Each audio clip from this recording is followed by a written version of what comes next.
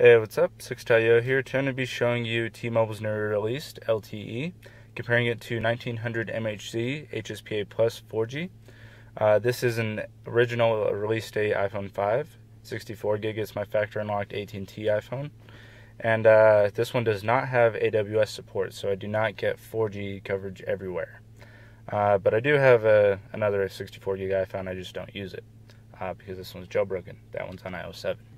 But anyway, that's not the point. The point is comparing LTE to 4G. But 4G on 1900 MHz is actually kind of slow compared to regular. But yeah, anyway, I'm going to do 3 speed tests.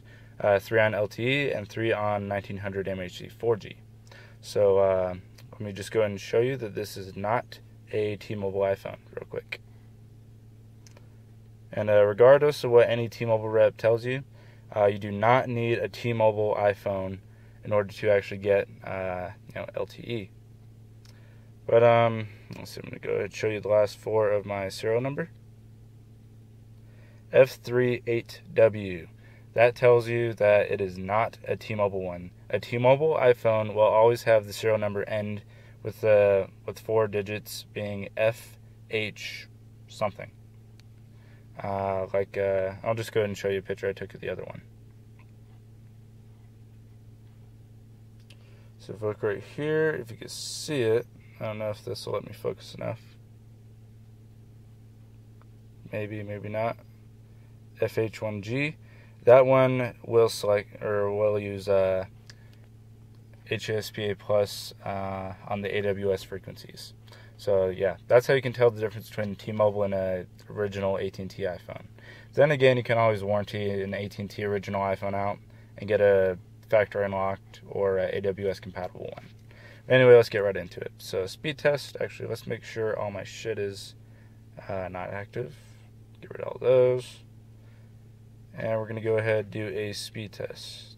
Focusing on the camera, and let's go. Now, the exact location I'm at is I'm right near Target on Antelope Drive, where both 1900 MHz and LTE have full signal bars. And woo, sick. That's the fastest I've seen so far. But people around Weber State have actually reported around 30 megabits per second, so that's actually pretty impressive. Not bad. 26.5 down and 8.44 up. Let's do another one. See how consistent that is. Consistent, it's been between like 20 and 25 in a full bar area.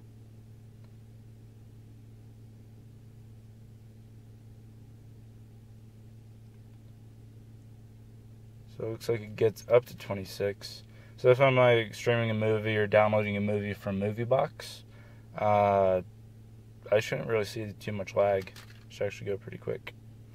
So that time, a little bit less down, but not by much, so nothing really noticeable.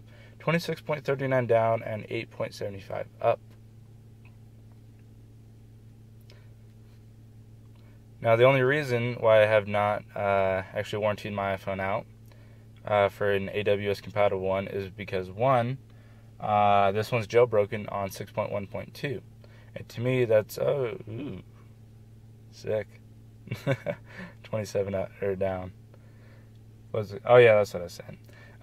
This one is on 6.1.2, and I'm actually gonna screenshot that. That's the fastest I've seen in Layton, so that is sick. But anyway, I haven't warranted this out because it's on 6.1.2. It's jailbroken. I have it exactly set up the exact way I want it to be, and plus it's also red, so can't really do a whole lot with red iPhone. I could put it back to stock white and silver, but this is just too sexy. I like it like this, and I'm good with this. There's LTE in Layton, so I'm good. Let's go ahead and turn LTE off. Should pop up with 4G in a few seconds. There's 4G. Let's go ahead and make sure all my apps are clear. Let's just clear the speed test app. We're going to do 4G on 1900 MHz. Let's go ahead and see what tower I'm connected to, by the way. And that is blurry as shit. Let's go ahead and focus that.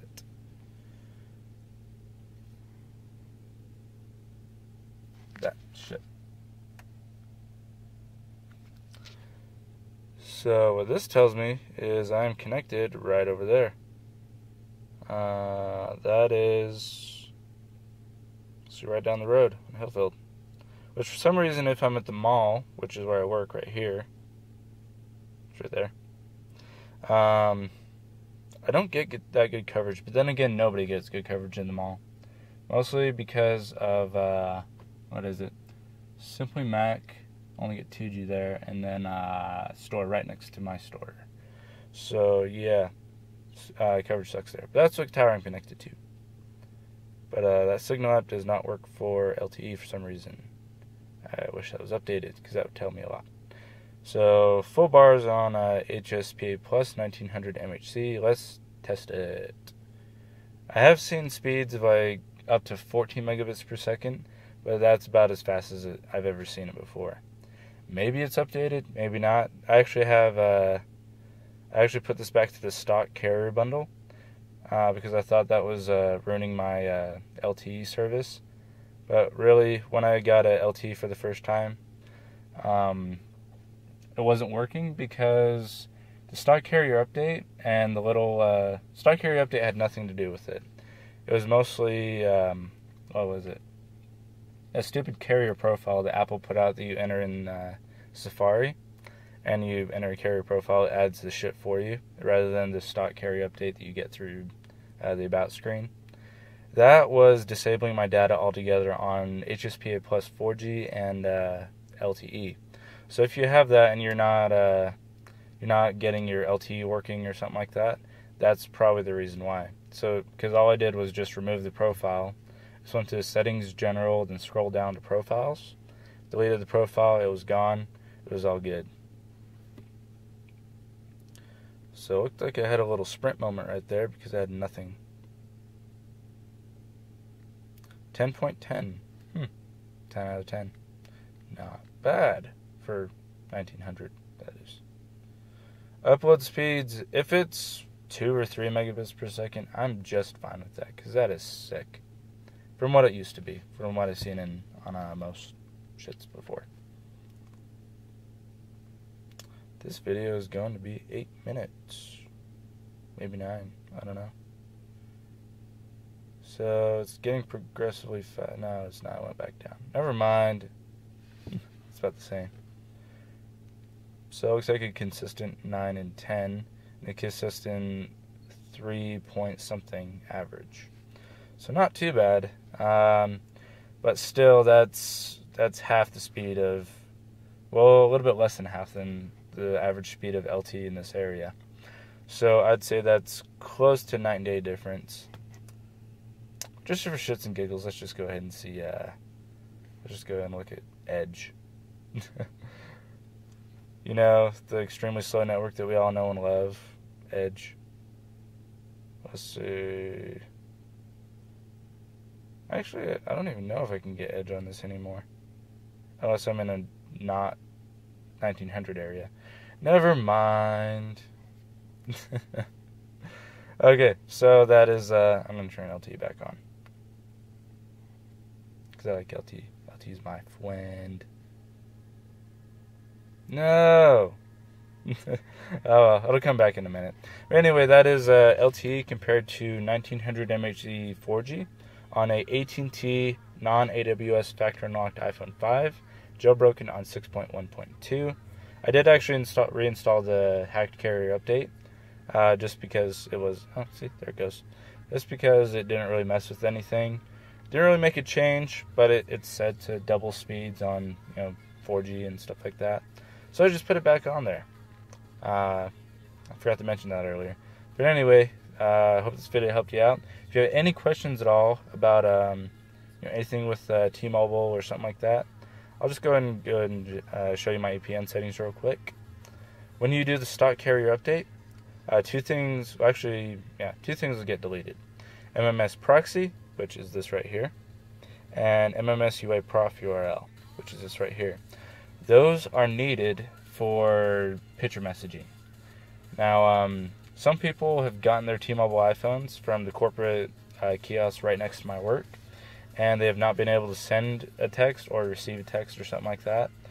And then I just threw that on there, and then it worked. Also, your LTE setup optional. You just want to copy and paste this, just like so. Select all. Yeah, do it.